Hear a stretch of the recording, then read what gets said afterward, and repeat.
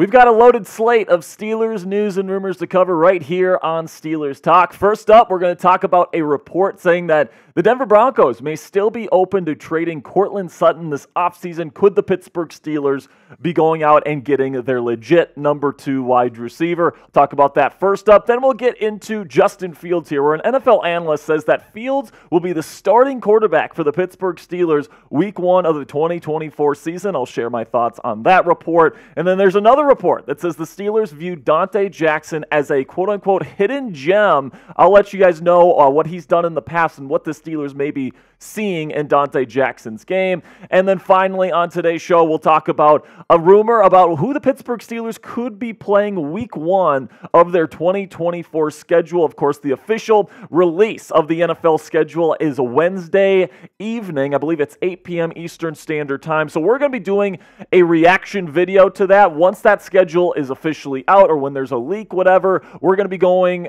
getting you guys a video, putting it up here on the channel Wednesday night. So make sure you guys subscribe to the channel for our reaction video for the official 2024 schedule for your Pittsburgh Steelers. And because Wednesday's schedule for at least me, I'm going to be getting in a little bit later on Wednesday. We're not going to be doing live on our normal live day on Wednesday. We're going to move Steelers Talk Live from Wednesday to Thursday. That way we can go through the whole schedule. I can give my official record prediction, all these great things on Thursday. So for all the people that like to tune in to our live shows, we're going to be moving it from Wednesday to Thursday at 5 p.m. Eastern Standard Time. So without further ado here, let's get to our top story today, which Broncos reporter Chris Tomasson says that the Courtland Sutton trade could still be possible, and that's definitely good news for the Pittsburgh Steelers fans out there that still want to add a legit number 2 wide receiver to this room. This is what Tomasson had to say. It remains to be seen what will happen with Sutton, who has just $2 million of his $13 million contract guaranteed for 2024,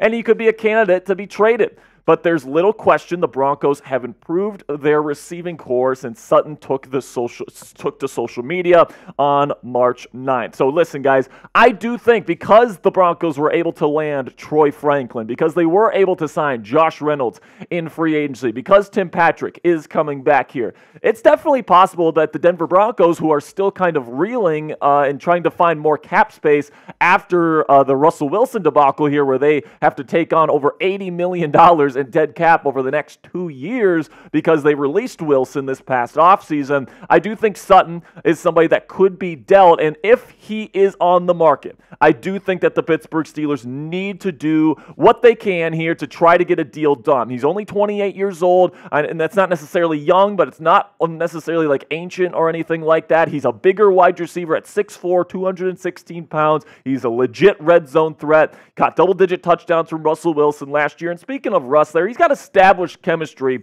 with Russ, and he would be a very, very good option as the number 2 wide receiver here at the Pittsburgh Steelers, next to George Pickens, of course, here, who is the legit number 1. And Sutton last year, man, pretty darn good season. Didn't get to 1,000 yards receiving, but he did get to double-digit touchdowns. He is somebody that could be a legitimate threat in the red zone for Russell Wilson, who is one of the best red zone quarterbacks in the National Football League in terms of touchdown efficiency in the red area. And I kind of think that Courtland Sutton would be that missing piece to this Steelers offense right now, because I think right now the way that it's currently constructed, we talked about it yesterday on the show. Yes, George Pickens is a legit number 1 in my opinion, but you're kind of relying on a third-round rookie in Roman Wilson to be good immediately as your number 2 option, and then you're relying on either Van Jefferson or Calvin Austin III to really take a massive leap forward as your number 3 option. But here, if you can get Courtland Sutton, yes, you still have George Pickens, but then you slide Courtland Sutton in there as that legit number 2 wide receiver option that puts less pressure on Roman Wilson to be good immediately,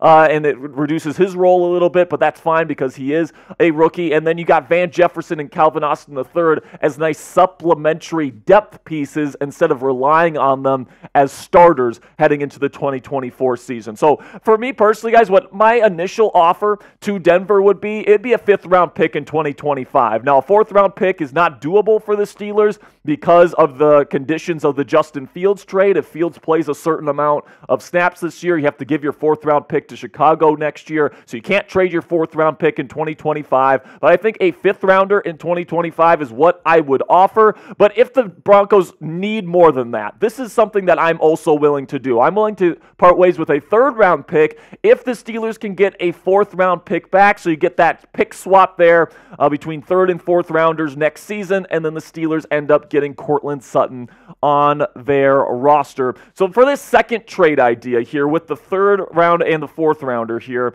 would you accept this trade? Type A if you would accept it, or type D if you would decline it. This is a little bit more than just the 5th-round pick that I would prefer to get for Courtland Sutton. But listen, man, at this point in the offseason, the Steelers need to get something done at this number 2 wide receiver spot. I think I'd be willing to pay this price. Let me know what you guys would do for today's pinned comment. YouTube's going to throw you an ad break here in just a couple of seconds. When that happens, take advantage of that time by letting me know if you accept or decline. So now moving on to Justin Fields here, where NFL analyst David Carr says that he believes Justin Fields has a chance to be the Steelers' Week 1 starter for the 2024 season. This is what Carr had to say on NFL Network this week. I think it's a real competition because you don't necessarily know where Justin Fields is at, like where his headspace is. How does he feel coming into this thing? If we get the physical dominant athlete that we've seen with Justin, I really believe he has some untapped potential as far as throwing the football. I think that in this Arthur Smith offense, the ability of Russ, the experience, I don't know it necessarily matters as much as maybe it would somewhere else on other teams. Now, coming up here, I'm going to give my thoughts on this dynamic between Russell Wilson and Justin Fields, whether I think there's actually a chance Fields could start Week 1 of the 2024 campaign. But before we get into that, I want to tell you about today's sponsor at Prize Picks. Go to prizepicks.com/CLNS or download the Prize Picks app today and use our code CLNS for a first-time deposit match up to $100. And Prize Picks has specials for new and returning users alike for the NBA playoffs right now. Football season has been over for a while, folks, but it won't be back in a while until the fall. But the action on the hardwood is just heating up right here, just in time for summer, with the NBA title on the line. Right now, there's no shortage of high-stakes NBA basketball moments this time of the year. So get in on the excitement with our friends at Prize Picks, America's #1 fantasy sports app, where you can turn your hoops knowledge into serious cash. That is, if you know ball. My Prize Picks projections for tonight's NBA matchups here. I'm going to take the more on points for Anthony Edwards, who has been fantastic throughout this playoff run. I'm going to take the less on points and assists here on Josh Hart at 17.5. And then with Tyrese Halliburton, I'm going to take the more on points for him at 20.5 in that crucial matchup between the Pacers and the Knicks. The NBA playoffs are now in full force, and you can pick more or less right now to make some money on the biggest stage in the game. Prize Picks is simple to play, and all you have to do is pick more than or less than on 2 to 6 player stat projections and then watch the winnings roll in. You can get started now if you haven't already at prizepicks.com/CLNS or download the Prize Picks app today, and you can get up to $100 in a first deposit match when you use our code CLNS when you either go to the Prize Picks app or their website today. Pick more or pick less. It's that easy with our friends at Prize Picks. So personally, guys, I don't think that the quarterback position, at least right now, is a true competition between Russell Wilson and Justin Fields. I think if Russ plays poorly enough, then maybe this could devolve into a true competition. But the way that I'm kind of reading the situation right now, guys, is that the job is Russell Wilson's until he loses it, all right? It's not something where Justin has an equal chance of getting the job. Right now, the Steelers expect Russell Wilson to be their Week 1 starting quarterback, and they expect him to be their starting quarterback for the entirety of the 2024 season. And the only thing that's going to take him out is if the team isn't succeeding with him at quarterback, plain and simply. But if this team is winning, if Russ is getting this team into the end zone, and that's something that I expect him to do, and I think he's a really good fit here with Arthur Smith, and what this offense is going to be asking from him, I think it's definitely a system that he's going to be able to find some success in. I just don't really see Justin Fields having a legitimate chance to usurp Russell Wilson. It's not impossible, but at this point, I'd say the more likely scenario is Russell Wilson. It's his job to lose, and I don't think he's going to lose it. And I've been saying this for weeks, guys. I've been saying this since literally the day after they traded for Fields. What the Steelers' plan at quarterback is right now is that they want Russ to succeed this year, and they want to give him an extension. The Steelers are kind of in a mode right now where they're trying to win a Super Bowl within the next about 3 to 4 years, all right? They're trying to maximize Cam Hayward's final years of his NFL career. They're trying to maximize TJ Watt's prime. They're trying to maximize the players that they have in-house right now, and they're hoping Russell Wilson, who's still only 35 years old, is going to be able to come in here with that Super Bowl experience, with that playoff experience, with that top 10 ability in terms of game-winning drives and fourth-quarter comebacks in NFL history. One of the most clutch quarterbacks in NFL history.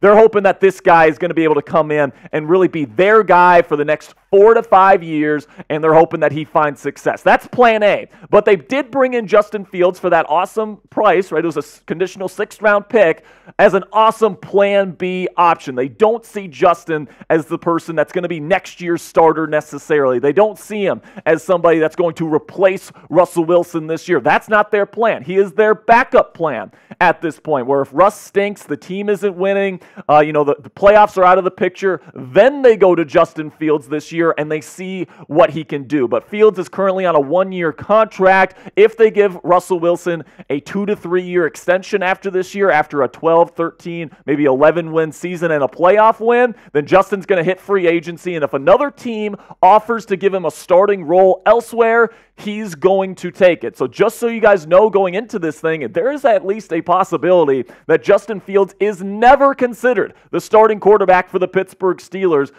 in the foreseeable future here. And it's Russell Wilson for the next 3 to 4 years, with Fields going elsewhere in free agency next year. So predict it for me down there in the comments section. Will Justin Fields replace Russell Wilson in 2024 at some point? It doesn't have to be week 1. Just let me know. Do you think Fields replaces Russ sometime this year? And before you answer this question, guys, realize that by answering yes to this question, you are saying the Steelers are going to massively underperform this year with Russell Wilson as their quarterback. So give me a yes or no here. Will Justin Fields replace Russ in 2024?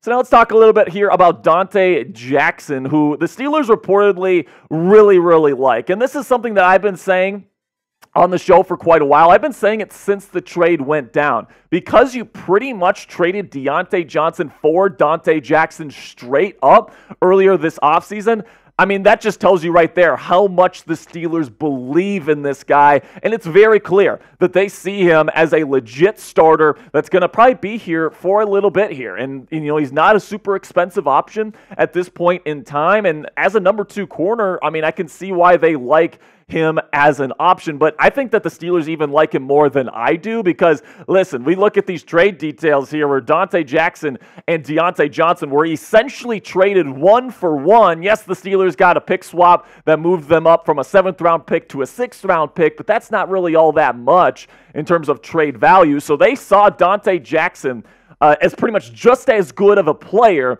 as Donte Johnson is as a wide receiver. And I hate to break it to you guys, man, but Donte Jackson's stats and his grading just doesn't really match up with Donte Johnson's production. So really the Steelers are really hoping that Donte can play better than what he has throughout his career. Now, he hasn't been necessarily awful, all right? He does have a nose for the football. He does consistently get multiple interceptions every single year. He does have a couple decent seasons, but he's been dealing with a lot of injuries. He hasn't had a complete, fully healthy season in a very long time here. And you look at the Pro Football Focus grades, it's just not the best in the world. He had one season there in 2020 where it was pretty darn good at a 70.4. That was 25th best in the National Football League, but that was the peak, all right? You look at the last 3 seasons, there hasn't been a grade higher than 65, and that's pretty average. In 2022, he was one of the worst outside corners in football. So I think the Pittsburgh Steelers are kind of putting a lot of faith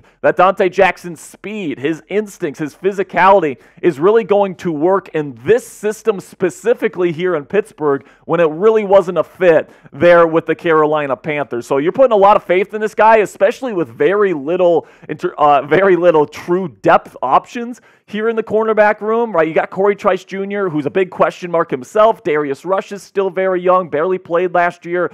Anthony Averett's been had a bunch of injuries, and he's been kind of shaky throughout his career as well. Donte Jackson is still a very, very big question mark for the Pittsburgh Steelers. And even though I think he's a good fit, I'm hopeful for his future here at the Pittsburgh Steelers. It's clear the Steelers view him as somebody that could really come onto the scene and be a really productive player for them. And I think at this point, they're probably putting a lot of faith into that. And as a Steelers fan, I'm hoping that Donte Jackson rewards them and us with an incredible 2024 campaign. So before I go here, there is a rumor floating around out there that the Steelers are going to be playing the Atlanta Falcons in Atlanta week 1 of the 2024 season. This would be a matchup between Arthur Smith, the former Falcons head coach, and his former squad, and then also Russell Wilson's first game as a Steeler going up against Kirk Cousins, who would be playing in his first game as an Atlanta Falcon. So this would be an interesting matchup. I've been saying for months, I think it would, that I thought it was going to be Steelers Broncos week 1 at Mile High Stadium with the Russell Wilson return